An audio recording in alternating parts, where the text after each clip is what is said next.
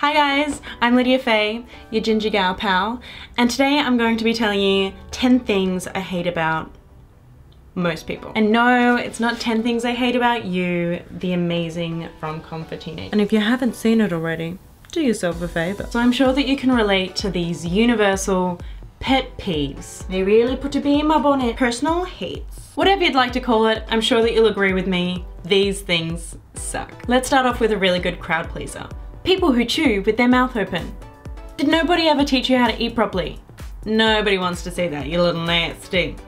People who don't cover their mouth when they cough.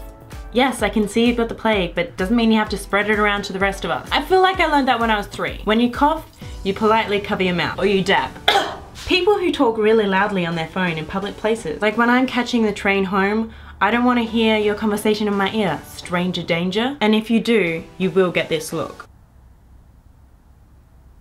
Unless you're talking about some really juicy gossip that's worthy of being on Bottom the Beautiful or something, in which case, please speak clearly. Because my Wi-Fi's down and you're the best Netflix show I'm watching right now. Rudeness.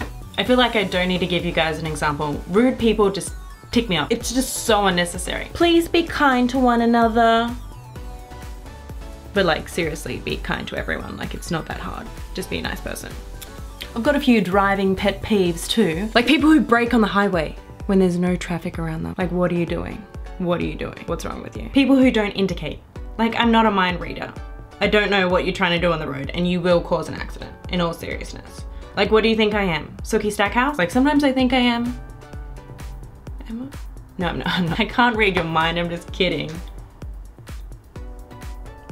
People who walk really slowly on a footpath, or people that just stop altogether. Like maybe move that conversation out of the doorway or to the left of the footpath. Just a bit of common courtesy. I don't want to have to topple over you and have to apologize for your mistake. Okay, thank you. When people repeat themselves. Also people that repeat themselves. Or people who are like, did you hear that that band's actually playing next week? Yeah, I knew. I'm actually the one that told you yesterday. When people borrow something from you, like a hair tie. You're never seeing that again. Or when people say, can I borrow some gum? No, but you can have some because I don't want you to return your used gum. When people say, no offense, but don't say it.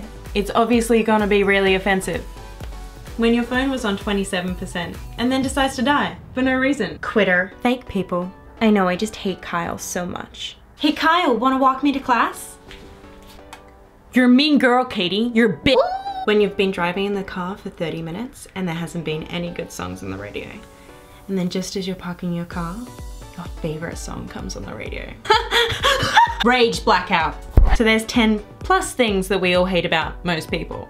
Just those little tiny annoying things just grate on your nerve. Like you would have had an amazing day if that one person didn't do that one thing that just really ticks you off. So leave comments below of those little sweet things that just really annoy you so we can all bond and feel like we're not that crazy after all. Or maybe we're all crazy and we all need to be best friends. As always, like and subscribe, share with your friends. See you next time. But that's enough ginger for one day. Enough crazy ginger!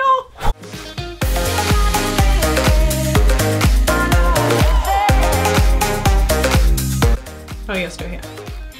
Okay. Okay, bye.